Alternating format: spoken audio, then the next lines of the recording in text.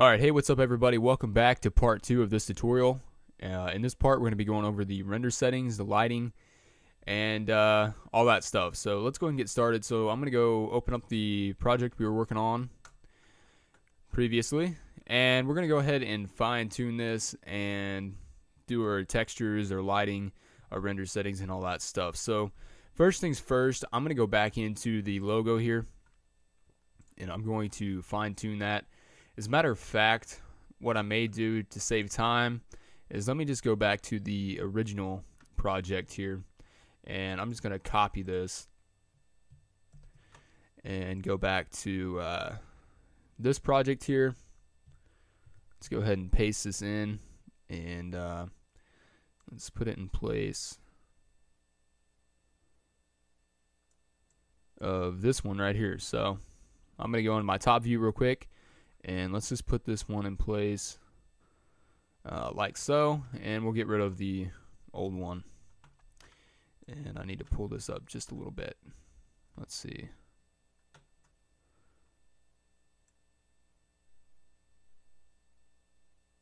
Alright, that looks good.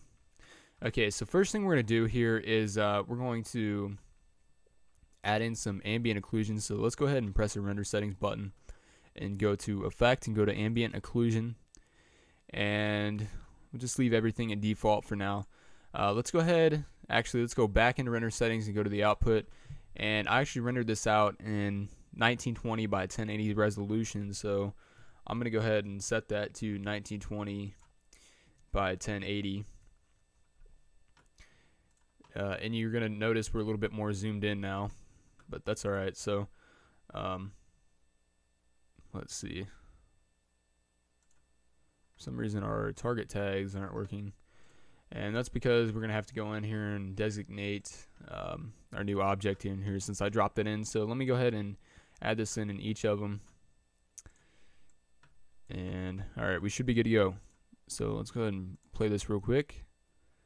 Alright, so we have that, and it's gonna go to this camera here just like so, and then it's gonna go to that one, and it's going to zoom out. However, I do need to spin this around because I do want this to be facing the right way. So I'm just going to grab the rotate tool and hold down shift and then drag, so it drags in increments of 10, and that looks good right there. So alright, so we've got our model in here, we've got our camera animation, we've got our floor.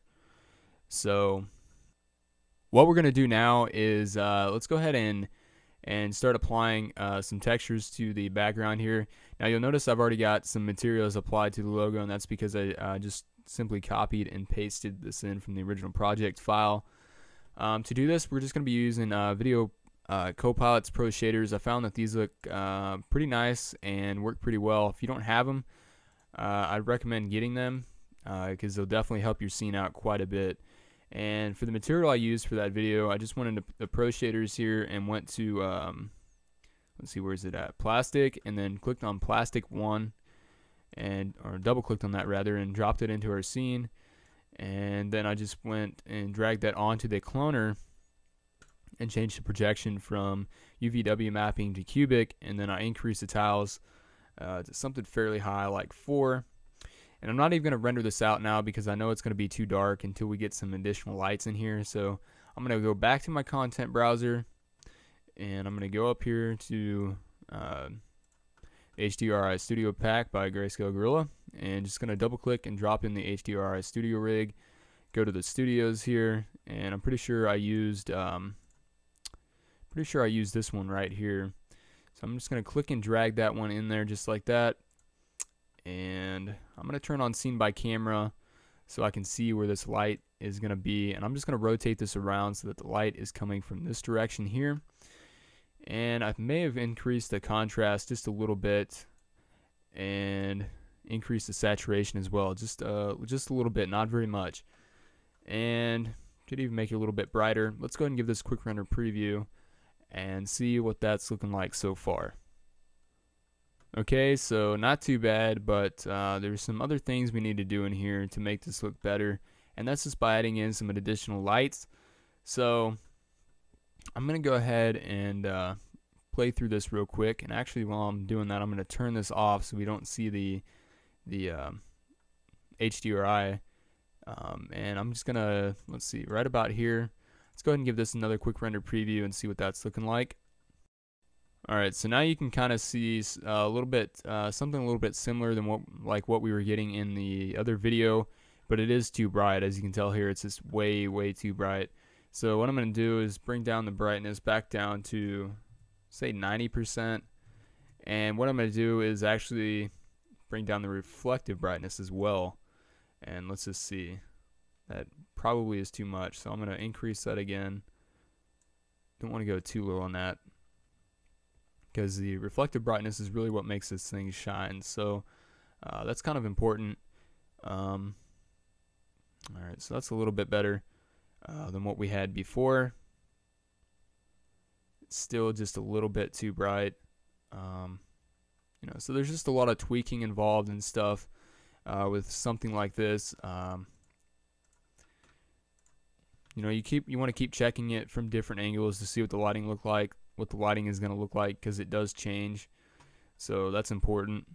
And you can see over here from this angle, we're just too dark right now. Back here, it's just too dark and there's not enough light. So in this case, what you'd want to do is you could go up here and grab a light.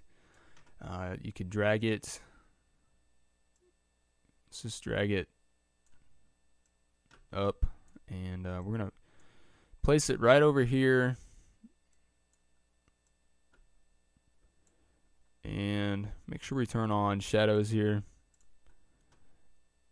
And go ahead and give that another quick render preview and see if that helped any. So that kind of gives us a whole different look when we turn that light on. You can see it's making this material not look near as great. So, you know, like I said before, it's a lot of just tweaking and seeing what looks good. You know, lighting is not easy to do necessarily for some scenes. I mean, it can be kind of challenging to get the look that you want. So a lot of it's just playing around and seeing what looks right. Personally, I don't really care for using the default lights in Cinema 4D. I don't think they work very well. And so for a lot of the stuff I do, number one, to save time, is I just use these softboxes in a lot of my renders and stuff. I mean, it's just so much easier and saves a lot of time, and you can get some really good results with it fairly quickly. And that's one reason why I choose to use these so much. So let's go ahead and, like I just did right there, I just went ahead and dropped in a softbox, and I'm just going to give this quick render preview and see how that's looking. Now you can make your own softboxes and stuff, but it is kind of time consuming, and a lot of us don't want to spend a whole lot of time on that. So now you can see we're sort of getting something a little bit more like what we had in the original video. If you watch that, it's a little bit closer. Granted, it's not going to be exactly the same, because obviously I took a lot more time on the original one, but you can kind of see the grain here within this material in the background, which is what I wanted. I wanted it to look a little bit rough and grainy. I don't know if you can see that through the video due to the compression, but yeah, when you're doing lighting, you know, it's just a lot of tweaking and trying things and testing and seeing what it looks like at this angle and whatnot. You know, because when you have camera movement and stuff, your lighting is going to look different from different angles. So it's something you need to pay attention to. And you know, something like this, I would not be satisfied with this result. I mean, it doesn't look that great at all by any means, but you know, if I was actually doing this for a real project, like I did originally, I'd spend a lot more time on this and try to perfect it and tweak it till I really get something that I'm happy with. Like I said, right now at this point, I'm not happy with this at all, but that's not really the point of this tutorial. It's not to make something that's just visually stunning and amazing to look at. It's to show you these tools, show you how to use them so you guys can apply them to your projects and you guys can make stuff that's really good. So that's the whole point. You know, this was just kind of an overview more or less of how I set up and created that animation. you know, I used a couple different softboxes using HDR Studio Rig, modeled this stuff, just didn't take too long, and added some nice camera movements in there, and then took it into After Effects and did a little bit of touch-up work there, and that's pretty much it. But real quick before I end this tutorial, you can see this doesn't look too great, but like I said, that's not the point. Before I end this tutorial, I just want to talk about the physical renderer real quick, because that is what I use to render this out. And so we're just going to go up to the render settings here and turn on the render, change that from standard to physical, and go to the physical tab, and we're going to turn on depth of field. I made a tutorial a while back where I talked about how to set up a depth of field multipass with Cinema 4D, take that into After Effects, and then add in depth of field in post.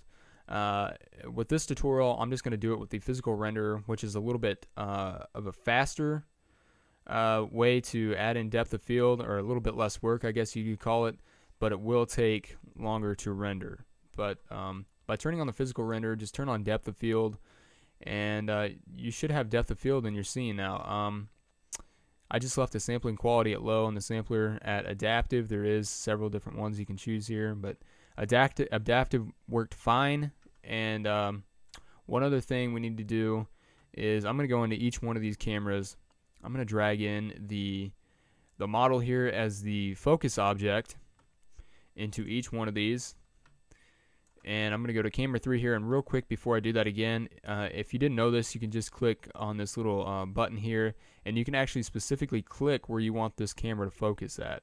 So it'll choose the right focus distance wherever you click, but I'm just going to be using the focus object tool there for the depth of field.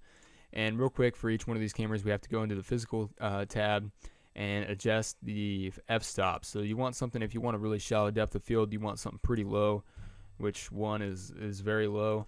So I'm going to go ahead and set these to 1 for each one of these cameras, and give this a quick render preview once again.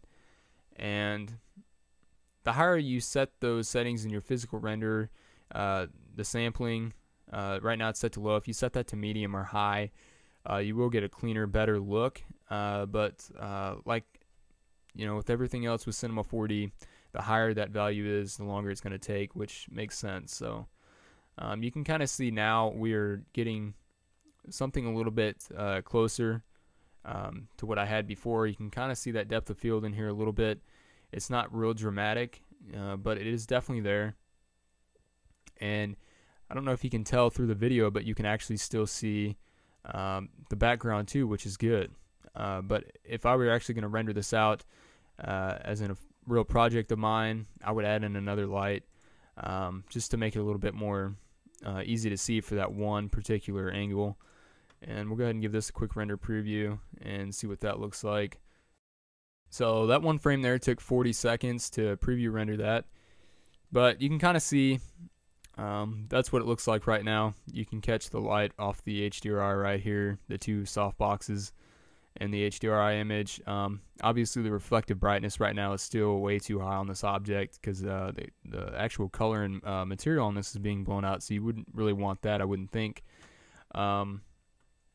You know, there's just a lot of tweaking involved to get this to look pretty good. So that's that. But real quickly, whenever you want to go to render this out, I would go back into the save option here, and if you're getting problems with banding, you could increase the channel depth to a 16-bit channel or 32-bit, because by default it's at 8.